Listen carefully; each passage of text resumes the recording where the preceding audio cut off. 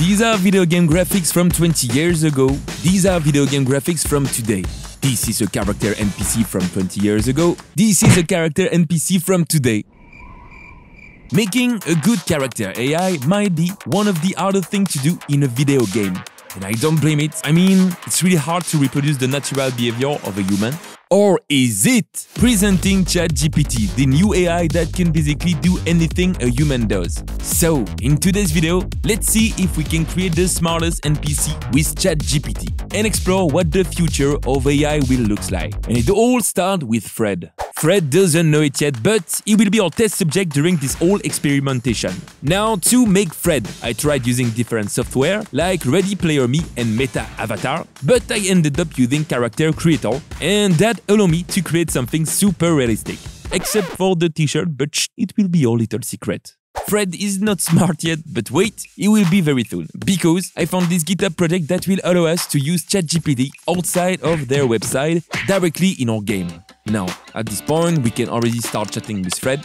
It can answer some basic questions, but I want to be able to speak to him like I would in a real conversation. And after a lot of research, here is the plan in 5 steps. First, we are going to jump in VR to give the immersion like we are meeting someone real. 2, record what the player says. But now is the tricky part. We need to turn the voice of the player into text to be able to send it to ChatGPT. Once we get a response, the last step is to actually do the opposite and turn it back to speech. Hello human, I'll destroy your world. Now, luckily for me, I had some experience using voice to text with my previous video about casting spells like in Harry Potter. Incendio. But for turning text to speech, I was lost. Okay, so this is Amazon Polly, a very cool text-to-speech system by Amazon, which works with multiple voices. I like potatoes. I like potatoes. I like potatoes. I like potatoes. And after some time, I found a way to use it directly in Unity, thanks to the awesome tutorial of this guy. So there is only one thing left: test everything together.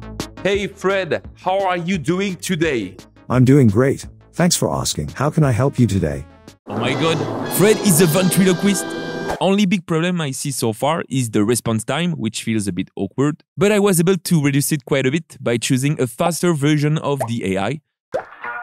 Now anyway, let's keep moving, cause this is where things get interesting.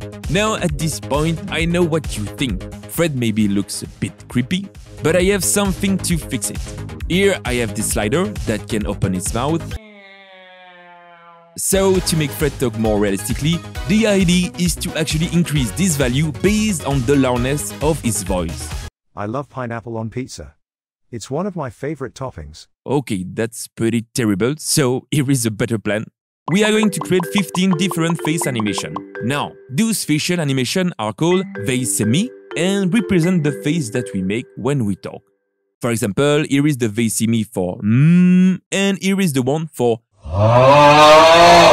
So, what's left is to use a program like Oculus Lip Sync, which will basically analyze any audio and say which Valem are needed to trigger at any point.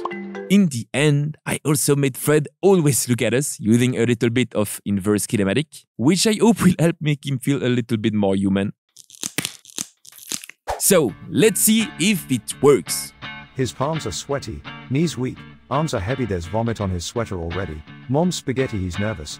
Okay, so the lip sync definitely helped to make it feel more human, but it's still looking weird for some reason. Good news is that it's apparently perfectly normal. So if you ever felt weirded out by a CG character, you're not the only one. This phenomenon is called the uncanny valley. Basically, the more we increase the resemblance to a human, the more the little imperfection will be catched by your eyes.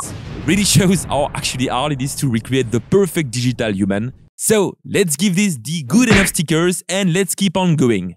Okay, so I present to you Fred's cousin, Captain Fred. As you can tell, Captain Fred is a pirate, cause now it is time to have some fun with what we made. What I did was write some more character information to send to ChatGPT. Okay, maybe I cheated a little bit, but the story is kind of cool if you want to pause the video. Hey man, can you tell me who you are? Ahoy! Me name be Captain Fred, a pirate of the high seas. How can I help ye, matey? Okay, I didn't expect ChatGPT to also create a pirate pronunciation. Now, it seems that it has no problem to use different personalities. But this is only the beginning. Now, to show you what happened next, I need a 5-second montage.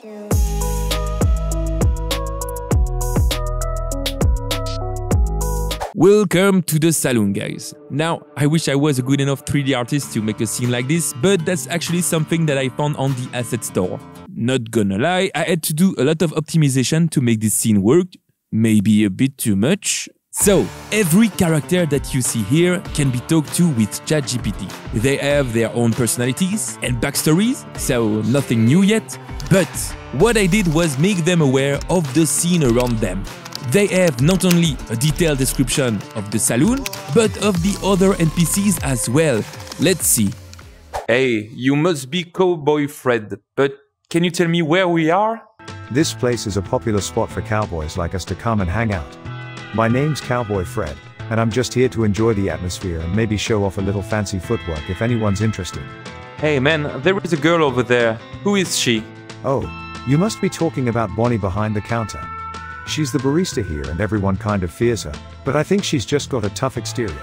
I'm not going to lie, there are lots of weird things happening that I didn't show you, like when Fred just confessed he's an AI. Oh my god, Fred is a robot! Now, the good news is that you can learn how to do this yourself. I will release an exclusive tutorial on my Patreon to show you how to recreate this Chat GPT NPC from scratch in Unity. So, if you'd like to support my work and get access to exclusive content, the link is in the description. For now, we can only make the character speaks, but what if we train Chat GPT to also perform some tasks? Let's find out. Hey, Cowboy Fred, I heard that you are a pretty good dancer. Can you show me some move? Well, sure thing, partner. Let me show you some good old moves. This was epic, and actually, it's not that complicated to do. The only thing that I did was to make ChatGPT answer a keyword like start dance and use it to trigger an animation. Now, it means that we can do the same thing to simply make the character look at another NPC, trigger some facial expression, or even walk. And I mean, we are just scratching the surface at this point. We can already support hundreds of different languages straight out of the box. Bonjour, moi c'est Fred et j'adore les baguettes miam miam. It can keep memory of all the conversation that we have. Or even imagine what would happen if we made two NPC talk to each other. We could create an entire game filled with intelligent characters. Now, everyone has mixed feelings about AI. But one thing is sure, ChatGPT has a huge potential outside of its 2D shell. Will we see soon the first NPC using it in a real video game?